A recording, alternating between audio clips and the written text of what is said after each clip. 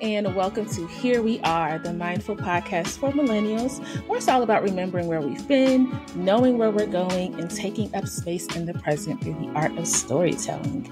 I'm your host, Teka, and I'll tie together the practice of presence, life lessons, and some faith and mental health nuggets too, whether sharing my own story or featuring a special guest. I hope to inspire you to take control of your story and essentially take control of your life. I hope you receive what you need from today's story. And remember to check the show notes in the description for any links that we reference today. You ready? Let's journey. Alrighty. So today, you all, we have a guest. Her name is Alexandra Hopkins, and I'm really excited for her to be here. Hey, girl. Hey. How are you? I'm good. How are you? Good. Good. So today is all about storytelling, but before we get into that, do you want to share with the listeners and viewers how we know each other? Yeah, so Teka and I went to high school together. We lived in the same neighborhood, so I think we got rezoned like in the middle of high school, kind of. Yeah. And so we went to two high schools together. Two different high schools. Yeah. So we met in high school. Yes, we met in high school. So that feels like it was so long ago, which honestly it was. I graduated 15 years ago this year, which is so crazy to Isn't think that so about. crazy? It's crazy. I'm like, I could have a teenager by now. Like what? But yes, and some people do. School. Some people do. Shout out to y'all, mamas. Shout out to y'all. But yes, we know each other from high school. We grew up in the same neighborhood. Mm-hmm. We'll be running around the neighborhood at each other's houses. Our siblings would hang out with us too. So long-standing friendship and knowledge of each other, getting to know each other. But things have changed, of course, because we've gotten older. I'm sure we could both share stories about how things have changed for us personally, our families, our siblings, everything that's been going on in our life. But particularly today, we're going to talk about siblings. I call her Zan, so y'all might hear me say Zan throughout this podcast. But Zan and I can relate because we both have the dynamic of having like step siblings, half siblings, and how that makes a very unique dynamic when it comes to your family, and how sometimes things are not always the way that we expect. Sometimes things don't always end the way that we expect. And so I want to just hold this space for Zan to share her own story about her siblings. So if you want to share with listeners and viewers, how were things for you growing up in like the neighborhood we grew up in, with your siblings, with your family? What was that like for you? Yeah. And so I would also add to what you were saying, they're not always as we perceive them to be. Like everyone, even living in the same house, like everyone experiences that household differently. So I was a military brat, and so we moved around a lot. I think I did majority of my schooling overseas, like in DoD schools.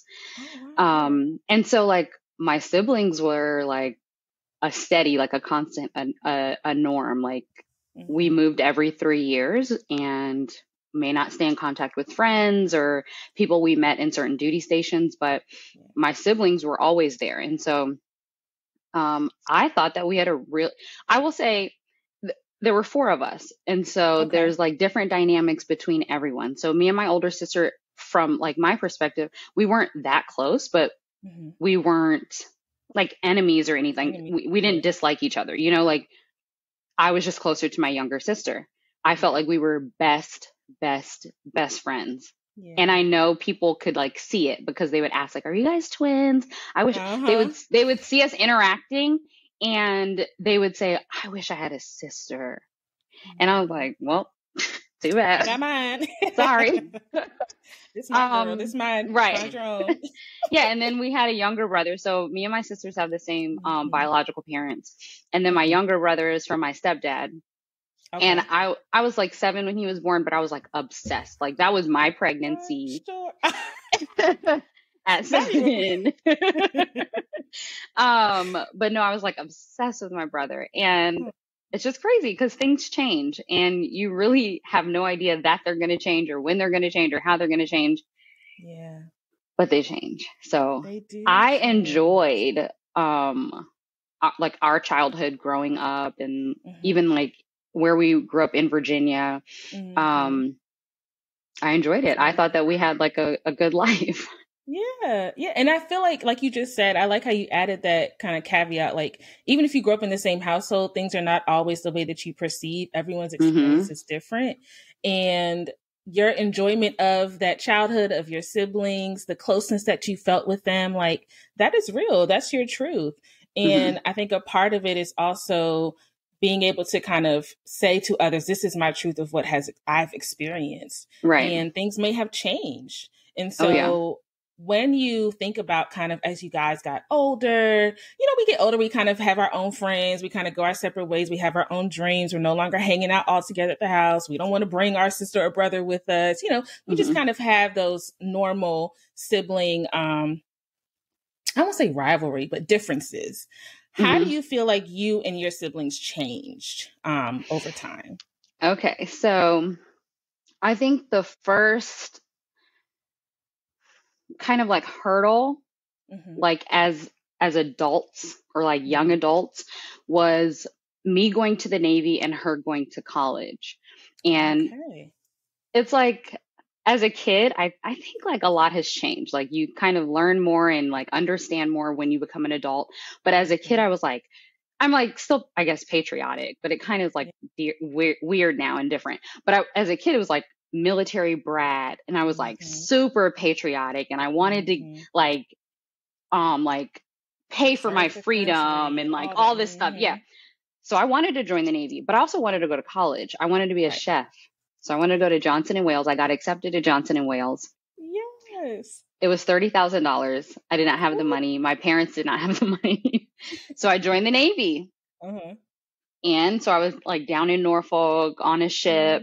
And my sister got accepted to a fairly like prestigious HBCU in the area. And I had money because I was in the military. It wasn't that much money, but it was more money than we were expecting to have at 18, 19. So I would like take her shopping and stuff, and we would hang out, and she was having her fun at school and I was having my fun. But I remember when we dropped her off at school, I was like extremely envious that she was going to college and I was in the Navy. But it was like my little sister, like how, like, you're going to support her. And so that's what I did. Like, I supported her, and so, like I said, if she needed things, I would take her places. She was in like ROTC. So we would go to the commissary and the exchange. And like, we kind of had like that connection because she was planning to join the military after she graduated college. Okay. And then I'm like trying to think how everything happened. So in my opinion, it was like, I was seeing something that I really wanted and I wasn't getting, but I always knew like my time was going to come. If this was supposed to be something that I was also supposed to have, it would come. That's a good perspective. Yeah. And so eventually some things fell through for her and she was not able to continue with ROTC. So then she was not able to have her loans paid off by joining the military. And so then she could no longer afford to be at her university. College. Yeah. Right. So she moved back home and she went to, what's the local, I can't remember the community college. I always want to say TCC, but that's because I'm down here. Germanna, yeah. I was like, I don't know either. I was going to say Mary Washington, but no, Germanna. Yeah, so she went to Germanna and she was like doing well. She was working. She was paying for her own education. It was like, you're a badass. Exactly. Like, that's good, Yeah. And then at the same time, I got out of the Navy. And I had my GI Bill, so I could go to any school I wanted to that I could get into, and they would most likely pay for everything, right? Yeah. So I applied to the University of Miami, and I was so excited. Like, I think when I got my acceptance letter to the University of Miami, I remember crying and like knowing, oh, my life is going to go right. Yeah, because that was your time. Yeah, and it's like oftentimes education is pushed as like the only way to success. Granted, I'm sure we know that's not the case anymore. But at the time, that's what I was still feeling. Like, I didn't have an education. I just had my military experience. And I wanted I wanted a college experience and I wanted a degree. Okay. And so I got into the University of Miami at the same time, around the same time. Well, when I was in college is when my mom and my stepdad got divorced. So we moved out of our neighborhood. Okay. Yeah. So we moved out of our neighborhood. I was in college, so I was in Miami. They moved out and they moved into like a small 2-bedroom apartment, which is very different from the house that we live in. Right. And so I think it was like a huge shock for her that she was there. Oh, she went with your mom? Yeah, she was living with my mom, right? Okay. And attending school and working. Right. And so for my mom, it was like she's doing what she can to help her. She can't pay for her education, but she can give you like a roof over her head. And so I was in college and I was enjoying myself. And like they say, right, they say hindsight is 20/20, but and it is, because like I'll look back and I'll notice like small little things that, well, I remember one statement in particular that she said to me, like, I made a really good friend in college and she was like, you better not think she better not be like trying to replace me. And I just like laughed it off. Like, and the thing is that, right, you're my sister. Like, what are you talking? And the crazy thing is when I got to college, I remember having conversations with these girls because we became close friends, and they would be like, best friend, best friend, best friend. I was like, I don't have best friends. I have sisters, so I don't need best friends. Like, and like, how cocky am I? Or it's almost like rude to honestly say that, because like I'm privileged to have a sister that I'm so close with, you know? Yeah. And so I have close friends, but I don't have best friends because I have a sister. Like, my sister is my best friend. Right. Okay. And so even when my sister made this statement, like, oh, she better not be trying to replace me, I didn't give that like reassurance. Like, that's not possible, because in my head, I didn't think that it was like a real doubt of hers. Right. You know, like I thought it was just like, she's just being crazy. Like she's just being funny. Yeah. And so I went to college in 2012, fall of 2012. I think my mom moved into like that new apartment in 2013. Okay. And winter of 2014, I came home for winter break, and I still want to be a lawyer, but I don't know if that's something that I'm going to pursue. But I had just purchased an LSAT study book, and I was studying for the LSAT because, in like a year, I would be graduating college, and I would want to go to law school. Right. So I remember I had gone to Otani one night. Oh, the restaurant. Don't tell me you've never been to Otani. I have, but I was like, I had to remember. I was like, wait, is she talking about a restaurant, or is this like some sort of like store? Hibachi. Or is this like a person?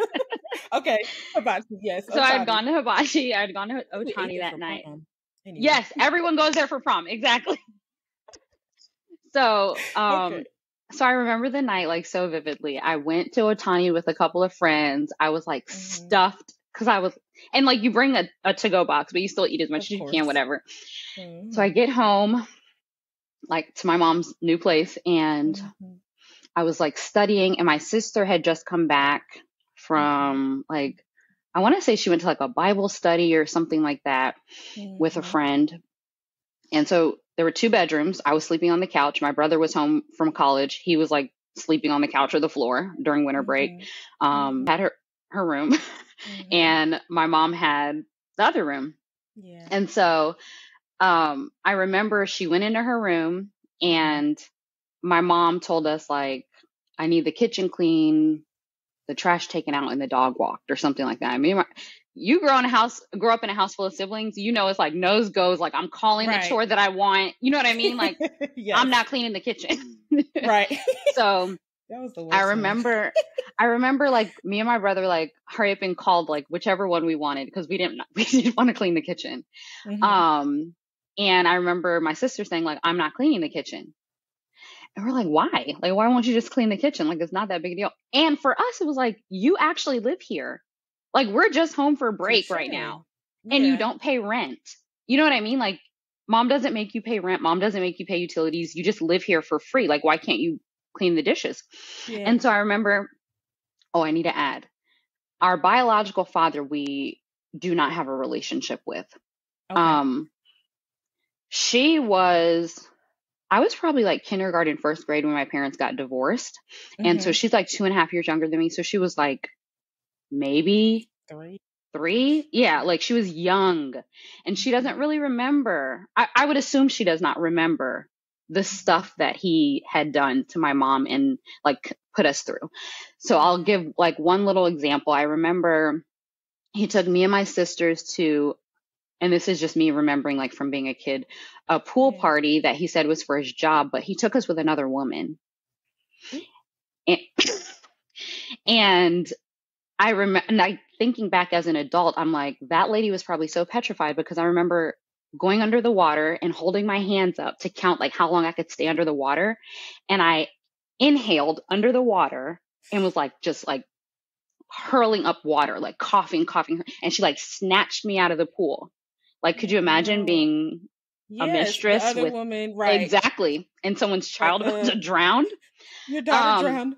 I happen to be there. Right. Who are you? Well, who are you? Or why were you there? Why were you there? Exactly. And so that like there are more stories, but I don't believe she remembers them. And so somewhere in this time frame, she had started to build a relationship with him. Okay. And during this like college time. Right. This college time frame. Right. And so in my opinion, he can be very manipulative and use people to do and like get what he wants. And so another example, he would send child support, but it would be $8. Me for 2 children? For 3. Three children, right. So I can't get 3 kids a Happy Meal. Wait a minute. Well, and my thing is we would get $20 every week for lunch. So what is your $8 doing? It's not. And so he has week. No, not for one child, not for one child. And so he has said that he was just trying to get our and my mom's attention by sending $8. And so you're affecting your children to get someone's attention. Okay. Odd. Okay. So just to give you like kind of like how he like operates. Yes. And so she had started to build a relationship with him. And you could tell she really wanted something that she thought she was really missing. Yeah. And so like back to that night, I went into her room to ask her, like, why don't you just do the dishes? Like, I don't understand. And I thought I was the closest one to her. That was my best friend. You know what I mean? Like, I'm just going to have a conversation with her. And you were hers, the way she made it seem. You were hers. That's what I thought. That's what I believed. Right. And so she pulled out her phone and she started recording me. Huh? I'm like, that's what I said. I'm like, this is weird. Why? And so I said, and at the time I still called him dad or daddy, but now I call him by his first name. So I said, I know you're recording to show daddy. Like, can you stop? Oh. And so I reached to cover the phone. Okay. So her bed was like an IKEA bed, like closer to the floor. And so I'm almost like, I'm standing up. I'm not sitting down. I'm standing up. So I'm over her kind of, but not like to be aggressive, but just because I did not sit down when I came in the room. She kicks me in the stomach. So this escalates very quickly. Because when I say how did it go from, I just want to check in and figure out why you don't want to clean the kitchen to now recording and kicking in the stomach. Right. Okay. But I will be labeled the aggressor because they'll say that me covering the phone was me lunging at her. Okay. So she kicks me in the stomach, and this is after I tried to cover the phone. So, I mean, I'm not going to argue. You didn't have, there was no consent for you to be recorded, so you should be allowed to stop it, but okay. Right. So she kicks me in the stomach, and like I said, I've never fought my siblings before, ever. Wow. So this is not something that like, oh, we used to do this as kids, and now we're getting back to it. Like, no, we didn't hit. Yeah. So, and there was an all-out fight. Like, we fought each other. And for the first part of it, and that's another thing. So in between me being in the military and going to school, I worked for the government. And during that time, I gained weight. So I was probably like 150-ish. Uh-huh. And then when I got to school, I was working with athletics and doing like tours for like prospective football recruits and stuff like that. So I was Walking and like all that. walking.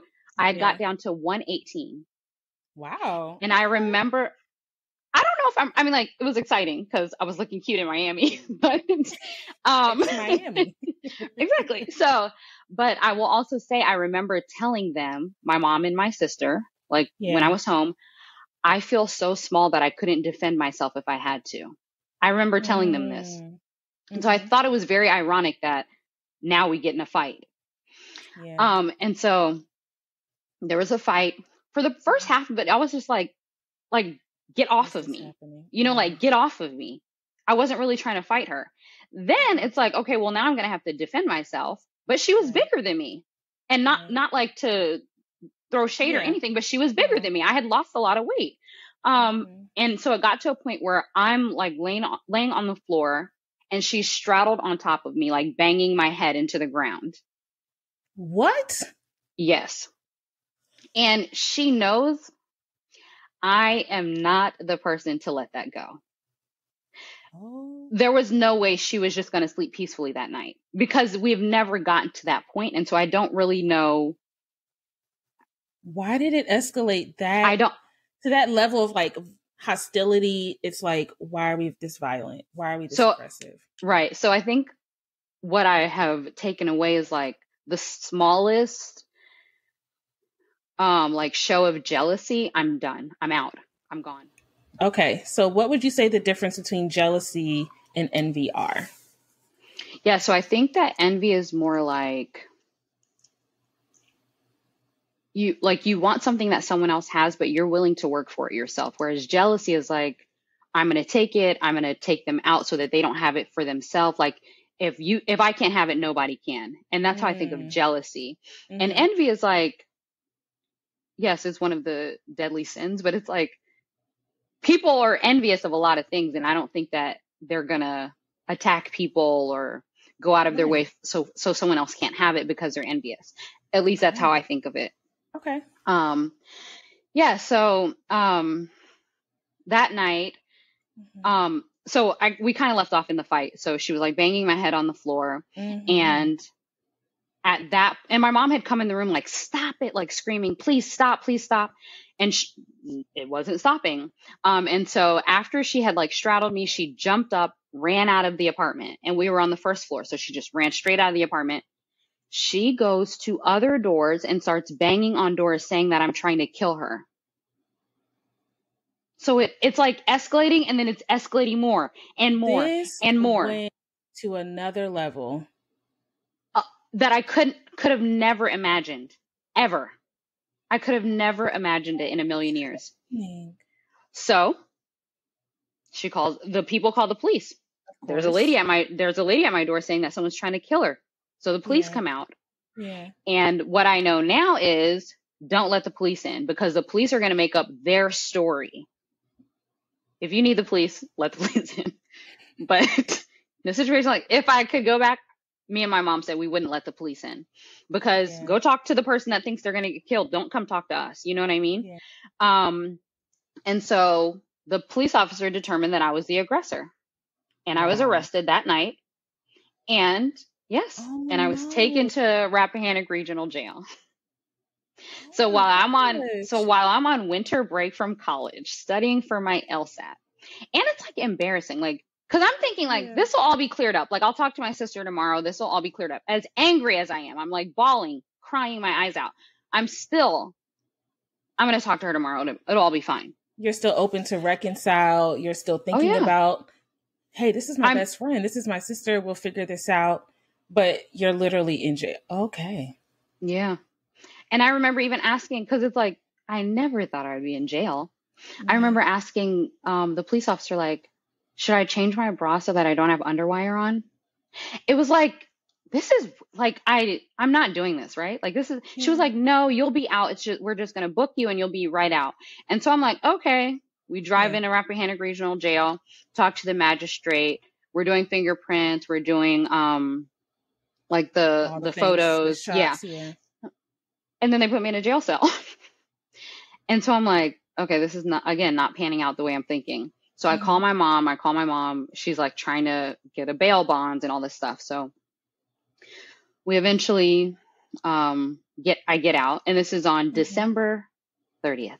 So I get out December 31st, and we go to, what is it, like Hallelujah night or whatever. Go to, watch night. That's what it's called. Like, or watch, whatever it is. Watch night, yes. To bring in the new year. So I'm like, okay. And I texted her. I'm like, but there's a protective order. So I had to wait like 3 days or something like that. There was like an immediate protective order put in place. So I had to wait like 3 days. And I texted her, I'm like, do you want to sit down and talk? She was like, there's nothing to talk about. So it's like, this is what she wanted. Zan, this is over the kitchen. Is this? That's what I. This not. It's not. But this is not over the kitchen. But I feel like we know this is deeper. But it's kind of like, how did cleaning the kitchen become the catalyst to like all of this? Okay. So there's nothing to talk about. I disagree. So I'm like, okay. So I have to call a lawyer, because if she's not going to drop charges, I have to fight my case. Yeah. Oh gosh. And she will say probably to this day that she could not drop the charges, that the prosecutor press charges. But if you don't show up, if you tell them you don't want to press charges, that's what they're going to do. They won't do it. Come on. So hire an attorney. The attorney says, and I'm sure he deals with these domestic violence cases a lot, where people do not want to get their family members in trouble. And so he's like, do you want to be free? And I said, yes. Yeah. And he said, so then you need to do what I'm telling you to do. And I said, okay. He said, go down to the magistrate, or I don't remember exactly what it was, write out everything that happened, because the point where she straddled you and started banging your head on the floor, she probably could have said self-defense up until then. But then when she gained control and continued fighting, that's when she kind of like muddied the waters. The aggressor. Yeah. Right. So now I can press charges back on her. So we both have the same charges. I go back to school. When I say I go back to school and I'm a completely different person, I never told one soul at school what happened. Not one soul. Of course. I mean, you said I didn't even know how to get. How do we bring that and up? You don't even, that's what I'm saying. You don't even know how to like start the story. I never told anyone. And so, I'm like, like I have this case. And so, probably that summer, so summer 2015, I got a job with my university, and it was working with kids. And so they do a background check, and my case is open because. Wait, by the time you get to the summer, have y'all went to court or anything? Like, had the lawyer said anything was happening? Okay, no, so but she continued. No, yeah, it's still just open, and we're waiting for a court date. Okay. And she continued to like, I don't know what the word is, like re-up the restraining order, even though I was living in another state, and she knew I was living in another state. Typically, you can't get a restraining order if someone lives in another state. Right. So, that summer, so they did the background check. They came and asked me, you don't have to tell us what happened, but if you would like to share, we're open to listening. And so I told them what happened, and sounds like sibling jealousy. And like, it wasn't like me going to find someone and assault them. Somebody. Yeah. Right. And so they allowed me to have the job, and oh, good. Yeah. So it's just like this weight. And so I remember getting a call from my attorney during that summer, and he said, she just filed a motion to sue you for $10,000. I'm sorry. Sorry. Each step this story takes is blowing my mind. Now, what is the $10,000 for? So the night that she attacked me, because I'm going to say she attacked me, because I don't think that that's not warrants everything that happened. Yeah. And so that night, our father he had purchased her a guitar long before then. But because I couldn't get my hands on her, I broke her guitar. I remember like stomping on that guitar so hard. And she says that guitar was worth $10,000. At least that's what I was told. I don't know. And so I remember telling my attorney, like, I really think that there needs to be a psych eval. Can you ask them for a psych eval? Like, I'm being serious. There needs to be a psych eval. And he's like, no, we can't just request a psych eval. And I'm like, there's something more going on. There's something going on. And he's like, we can't request a psych eval.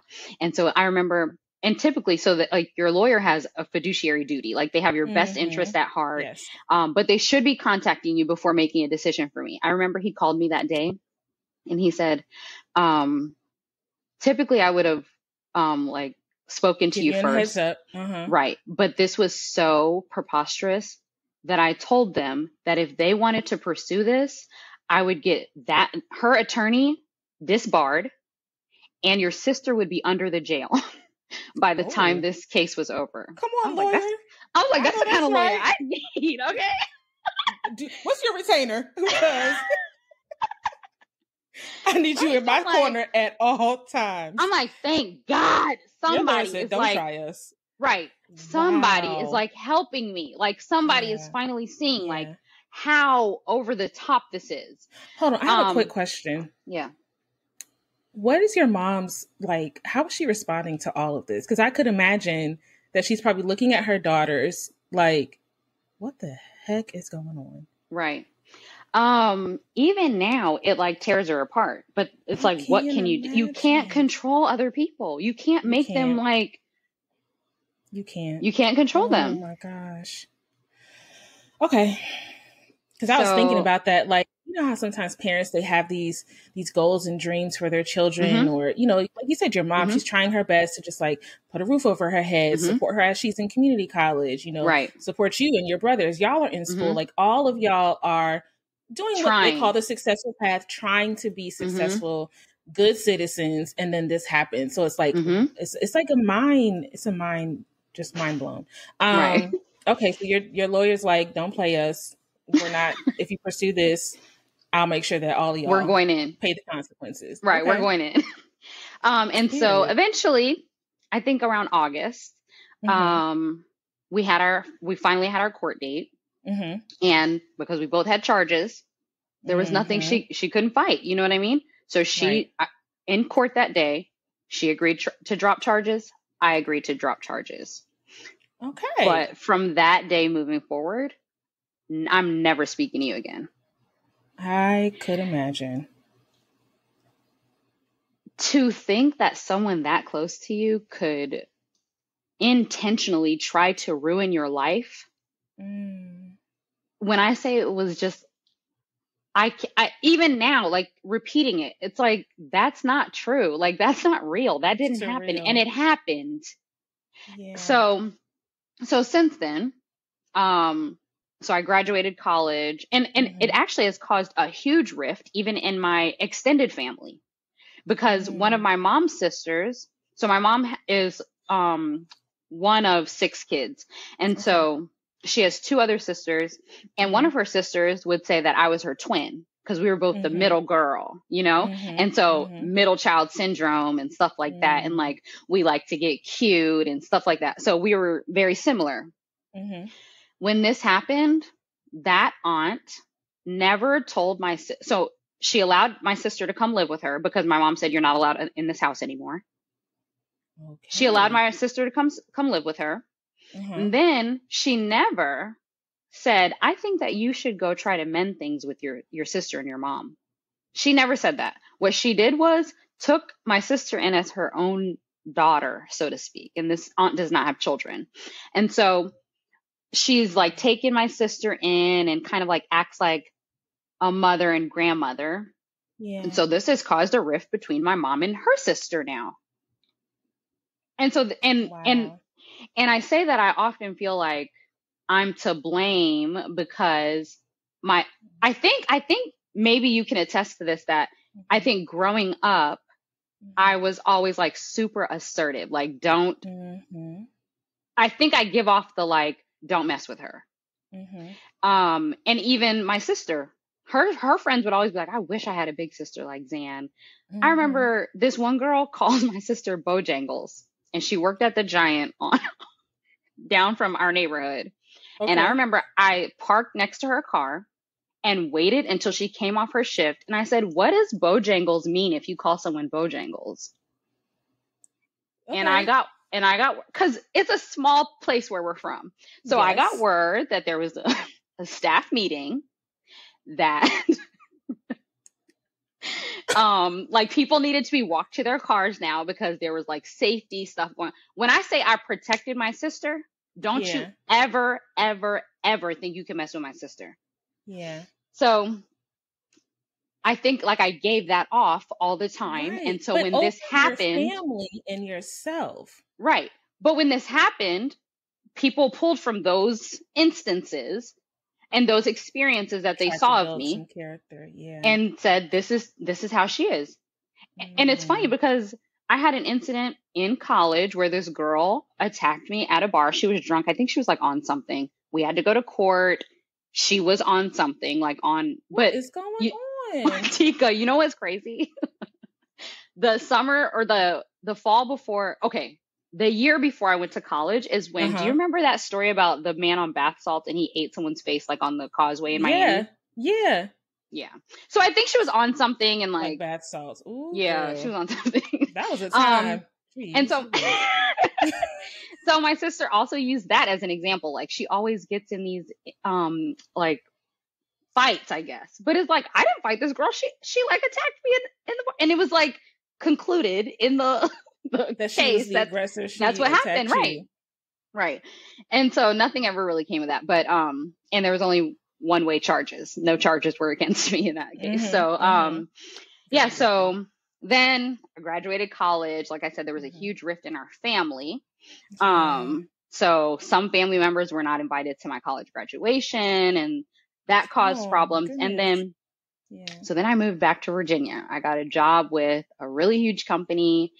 And, so I moved back to Virginia. I then got a job, like an offer, and they moved me back to Miami. And my mom got sick for a while. She's fine. She got sick for a while and I wanted to be closer to my mom. So I moved to Hampton Roads area. Okay. And at the time, my sister was living in Hampton Roads. Ooh. Same exact city. Same exact city. With her boyfriend and her child. Okay. Mind you, she named her child after me. Huh? Like after this incident? So his first name. Oh, this is after the incident. Years after the incident. When we have not spoken for years. His middle name is, so my name is Alexandra. His middle name is Alexander. That is interesting.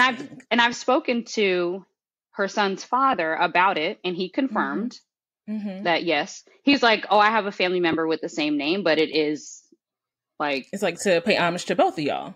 Right.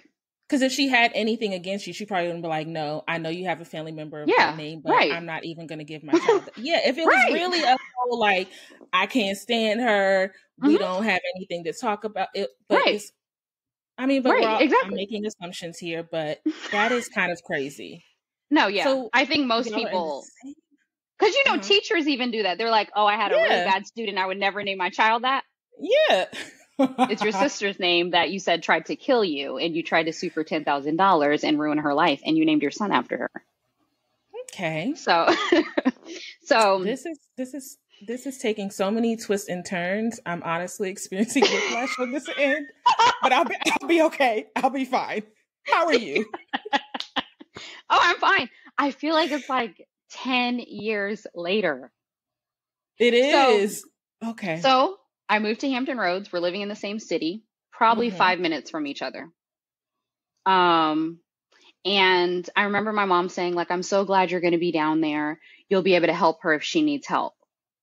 And I got so mad at that statement because it's like I told you before, I feel like I'm like the victim. Like these things happen to me and people are still asking me to be the bigger person.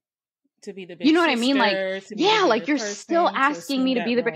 She won't apologize. She won't have a conversation. And the thing is, I've sent her snail mail, like written a letter asking, like, why did these things happen? Like, I really needed answers for years. I needed answers. Text, calls, all this stuff. And so the year that I moved back to Virginia, I remember agreeing to have a call with her. So we were talking. It was just me and her. And I felt like I still knew her enough that I could tell that it was like she was trying to be like brave, I guess, and Yeah. and like stand up for herself. But I think we both knew that there was nothing she could say that could justify the things that she had done. And really what she just needed to say was, I'm really, really sorry. And I know that sorry won't do anything, but I'm willing to like do what it takes to, that's all you can do. Yeah. Because the charges were dropped. She's no longer suing, but it's still the emotional damage. Oh yeah. Right. Oh yeah. And then, like you said, the ripple effect. This has affected now our extended family. Oh yeah. Sorry is not necessarily going to fix everything. We understand the sentiment of apologies, and we understand, hey, we can't go back and change the past, but wow. The brevity of it's like, what is sorry really going to do? Wow. Right. Okay. Exactly. And so in that phone call, she was saying how like, I really wanted to be like you, but I don't think there's anything wrong with a little sister wanting to be like their big sister. And I said, I didn't say that there was either. There's not, but I should not be the focal point. Right. Yeah. And it shouldn't be so much so that it leads to where we are today. And so I'm just not good at always waiting for people to get their entire statements out. And so I was like cutting her off kind of, and I could tell it was frustrating her. And so I said, I don't want to have this conversation. And she's like, no, let me talk. So I'm like, okay, like I just don't care to have this conversation. I don't think it's leading anywhere. And so she, wait, do you mind cursing or no? Girl, go ahead. Okay. You're fine. So she's like, you're a jailbird and a dumb bitch, jailbird, and hangs up the phone. Teka. I can't make this stuff up. I'm not joking. Wait. So I'm like a jailbird. I've only been in jail when you sent me to jail. Like, what are you talking about? Was it even for a full 24 hours? No. And so I'm like, okay. And this is because you were like, I don't want to have this conversation. Yeah, I don't want to have this conversation. It's not right. And her response was to go there. Jailbird. Okay. Maybe you could title maybe you could make the title Jailbird. So then, no, I'm not gonna make from sister to jailbird. Please. That would be good. And then, so, okay, fast forward, because there was a few years where it's just like, oh, that's what okay. So, I worked for a very big company that did like grocery delivery and stuff like that in the area, covered it for all of Hampton Roads. And I knew that my sister financially was not doing well. Okay. Very much so not doing well. Okay. And I had just bought a house and I was like doing well. And so I still wanted to help her, but I didn't want her to get too close to me. So I texted her boyfriend and I said, we're clearing out our grocery warehouse. We're relocating. I'm going to package groceries and give them to you guys. When I say I filled his car, filled the front, the back, the trunk with groceries. Wow. So, okay. Because I feel like, okay, this is now the therapist in me popping out. But when it comes to the role, family dynamics and the roles that we have, it is so hard sometimes to let go of those roles. And I'm hearing like your role as not only like the middle sister, but also like the older sister who was very much like protective and defensive over her siblings and even herself. It is not easy to say, even though you hurt me, to an end that I can't even explain, I still have love for you. Because that's love. It's like, you know how some people say like you can leave someone, but you don't just like end the love that you have for them that day that you leave them. It's like, I still have love for you. I still want the best for you and your child and your man. That is okay. And that even contradicts this character flaw. I mean, this character assassination that they were trying to do before. That's what I'm saying. And even when I had to press counter charges on her, I was like bawling my eyes out. Like, I don't want this to happen for her. I don't want to do this. I don't want to do this. But your lawyer, I don't want to do this. And like, this is what you have to do. And so I texted her boyfriend and I said, you can come get groceries. Do not let her come here. Because I knew they were struggling, but it was like, who am I to have like I'm like a single woman, just built a house, like bought a house, all this stuff. And like my sister has a boyfriend and a kid and they're struggling. And I'm in the same city and I'm throwing like Food brand new away. groceries away. Yeah. So filled the whole car. Just go, take it. It's fine. Yeah. I can guarantee you I was not supposed to do that. Like, Yeah, I'm sure. through my employer. Yeah. So that happened. And randomly I would get like a text or a phone call from her boyfriend. And then it would kind of get weird because then I would get like a text or a phone call and it would say his name. And then when it hung up, it would say her name. I don't know how that happened. So and I think they were like doing like a 3-way call or something and she could listen or something like that. And so maybe, yeah. But when they called, it would be him. And so he would ask like, hey, do you want to go get some breakfast with us? We're about to go out to breakfast. And I'm like, there are so many conversations that need to be had before we go out and get breakfast together. And so I said no. And that maybe happened like 2 or 3 times. Okay. And then boundary. Right. And then what happened? The pandemic happened. So I moved here in like 2019-ish. And then in 2020 is when I started IVF to become a single mom by choice. And COVID happened and all that stuff. And you start to like build your quarantine bubble. Like we know these people are just going to be around these people, blah, blah, blah. And so my mom had chosen me to be in her quarantine bubble because all I was doing was going to work and coming home. I was not hanging out with anyone, nothing. And I'm assuming my sister was doing more. She had a son that probably went to daycare and a boyfriend that went to work. And so, exactly. So she just said it would just be me and her. And we were both single, living in our own homes. Like, plus you said your mom was getting over an illness. She was still right. Yeah, exactly. So she could be at risk. Yeah. Right. And so I did not announce my pregnancy. I got pregnant in like July. I did not announce my pregnancy until March, I think, of the next year. And I was due in April. And it was pandemic. It was COVID. No, like, you don't see anyone. I remember you said like, I think you said like you're starting your maternity leave. And I said, for who? What? For what? Yeah. What is happening? And I remember I did like a little, like a boomerang on my story because I had just bought a new car and I was like, this is my mom car. And I like kind of showed my belly in the boomerang. I'm like, everyone's more excited about my belly than my car. Well, duh, ma'am. We can see a car any day. Who knew you were pregnant? Yeah, no one knew I was pregnant.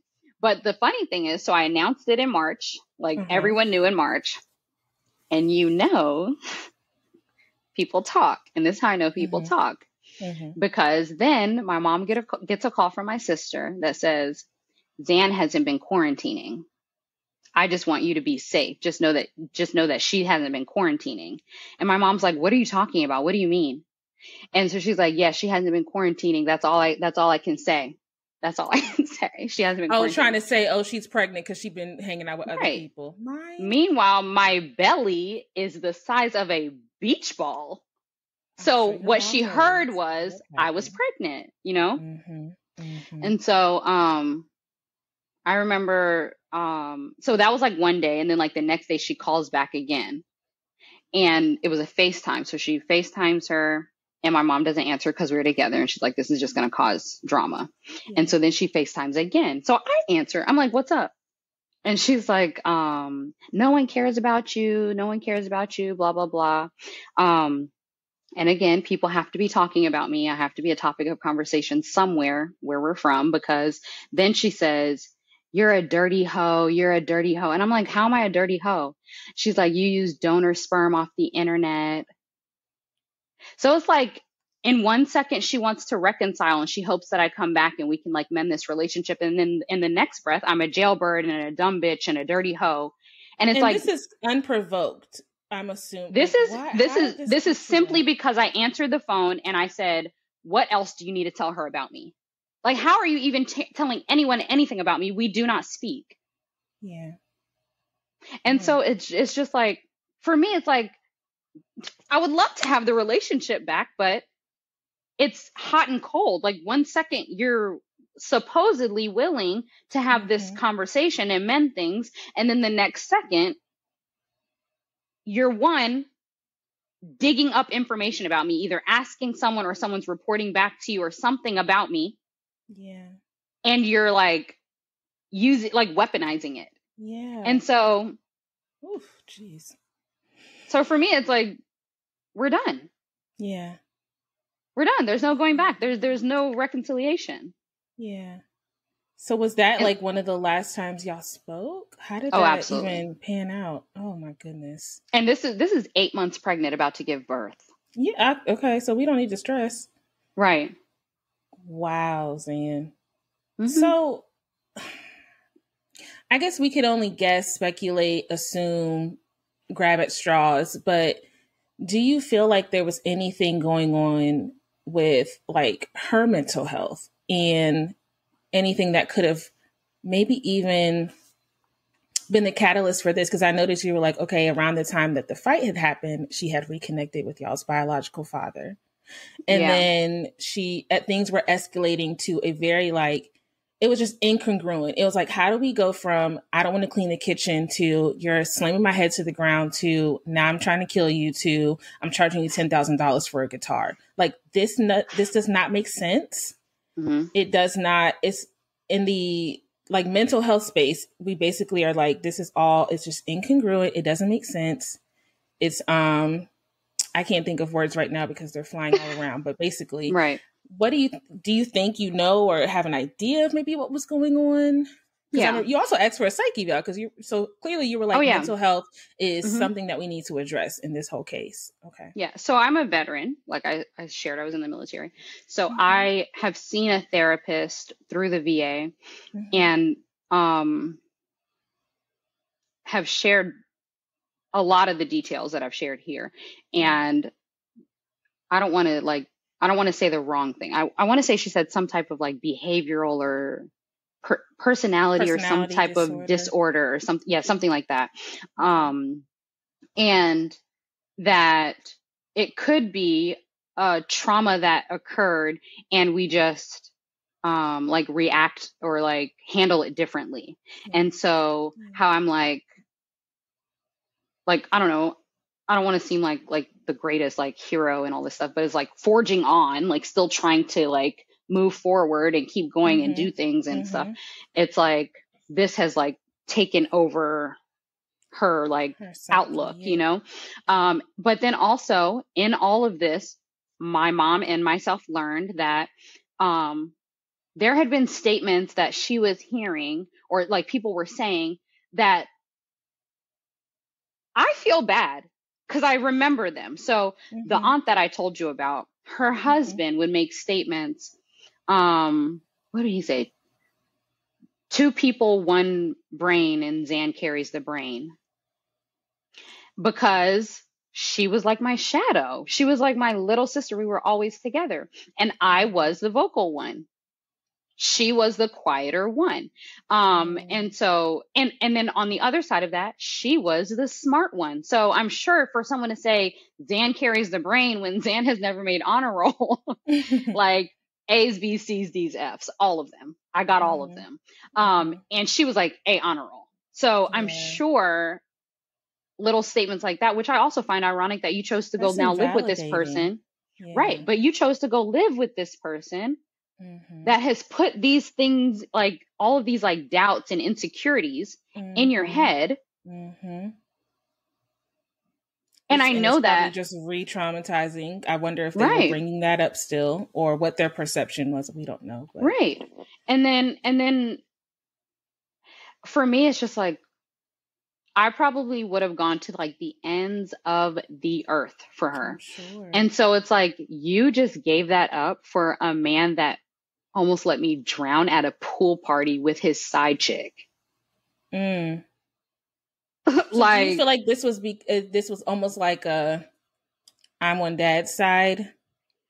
I think that he was feeding her things like, you could do this. If you do this and she does this, then like I said, I gave a few examples, but his mom used to live with us and she would do things.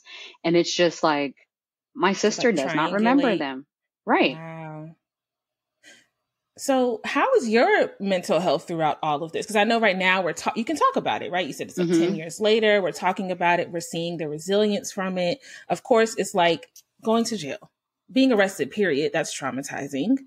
Being sued, that can be traumatizing.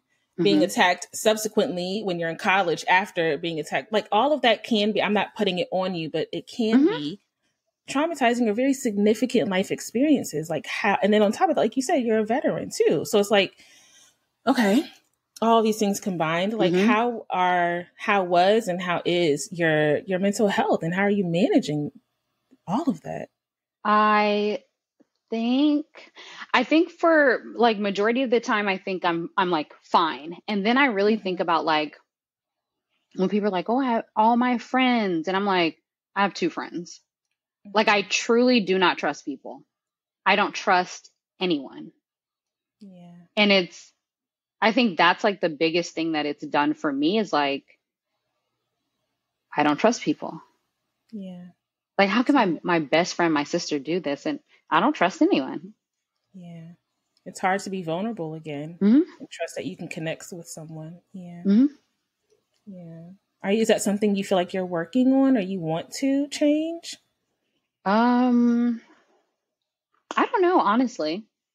Okay. Because I feel like, say I grow and I learn to trust again and then something else happens. It's like, did I truly believe that I was trusting them, or was I waiting for the other shoe to drop? You know what I mean? Like, so, I mean, yeah, no, and it takes time to build that.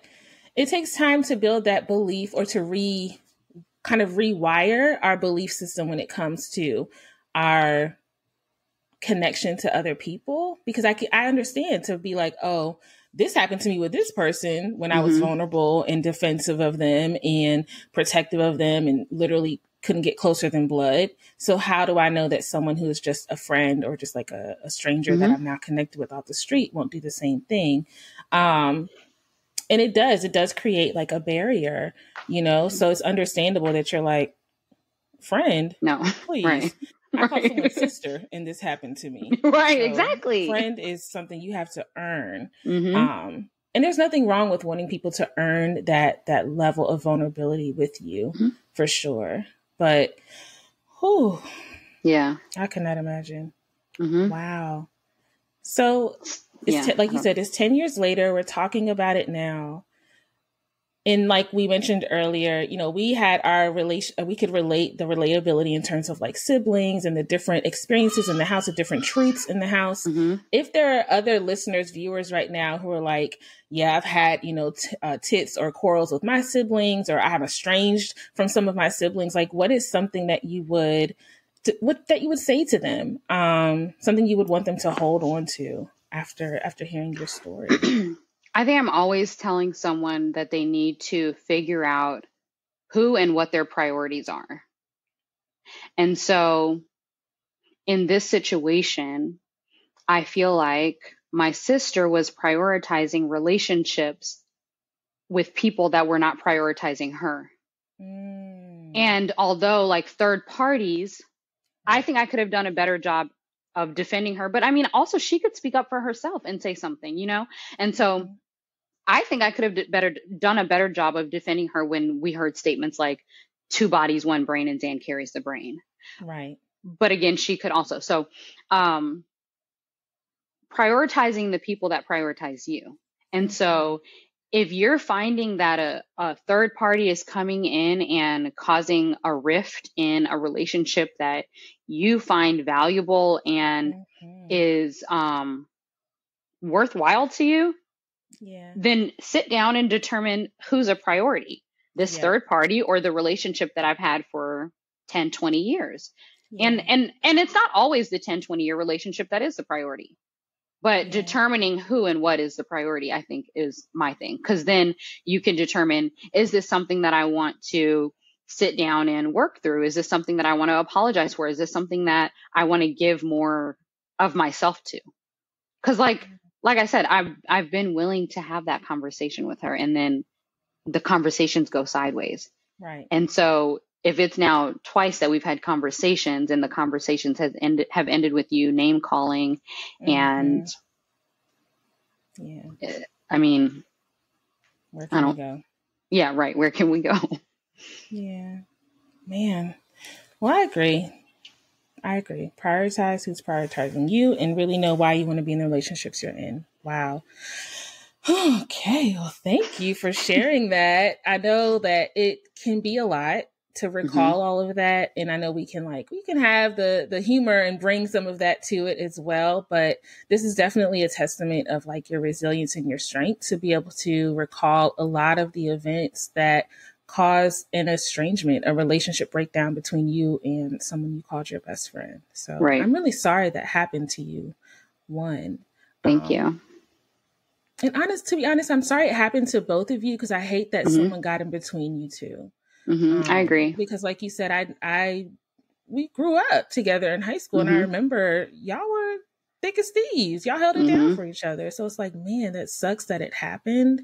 And I just hope that you continue to let your resilience carry you through, and that trust is something that you feel safe giving to others again. Yeah, I'd like to get back to that. Yeah. All right. Well, y'all, listening to Zan's story, I'm sure a lot of us can either relate or know someone who can relate. But I do want us to switch gears to a space of gratitude. Gratitude is a great space, or a great thing to practice. It's a part of what people see as like post-traumatic growth, or resilience, or shifting our perspective. And on the podcast, we have a segment called GIFT. And GIFT is an acronym. The G stands for gratitude or goal. The I is for intention. The F is for faith or focus, and then the T is for take action. So I will go first. My gratitude is actually for having relationships outside of my family that I call like sister friends. I think, like you said, it takes a lot to be vulnerable and connect with people. And sometimes your siblings may not be the people that are your best friends. I think I have kind of like a different story where my siblings were not my best friends. Other people were like friends that I made like in school or at jobs or whatever. So I'm grateful for that. My intention is kind of along with what you said, is to be very clear about who and what, or who and why I connect to, because you can perceive the relationship to be one thing because it's what you desire or it's what you want. It may be coming from a place of trauma, it may be coming from a place of invalidation, and you're just trying to get that validation or acceptance. So just being clear on who and why you're connecting to someone. That's my intention, to continue to do that. My faith or focus. I think my focus would be to continue to cultivate healthy relationships. You know, I think, like you said, it takes time and it takes vulnerability. And I used to say like, oh, I have all the friends I need. Like, friendship applications are now closed. But I feel like you can always connect with someone. So I want to just cultivate that. And then take action. Take action. How will I take action? I want to be more intentional. So I'm going to call people more often. I think I just kind of like text or just kind of assume people are good based on social media. We all sometimes do that. So I want to call and reach out to people more often. That'll be my take action. All right. What say you? Okay. So my gratitude is, I have gratitude for the people who are in my life who I know do truly care about me. Yeah.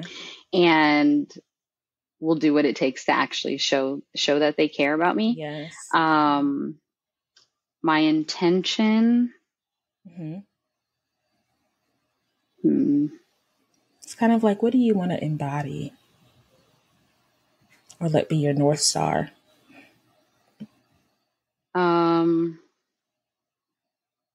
Staying positive and like, so like, I know like I'll have bad days and I want to be intentional about not letting the bad days last too long, or like the bad hour or minute or however long it takes. Like, just let it be that time and then keep going. Yeah. And then my focus is, I would say my focus is like building or like continuing to like pull all the pieces together and like to make my life exactly the way I want it to be. And so I kind of shared a little bit that I'm a single mom by choice, but I think that for many, that would be a very difficult choice to make. And so I just want to continue doing things. Like if it's awkward to some people, that's perfectly fine with me, but I just want to keep living the life that makes me happy. Unapologetically too. Yes.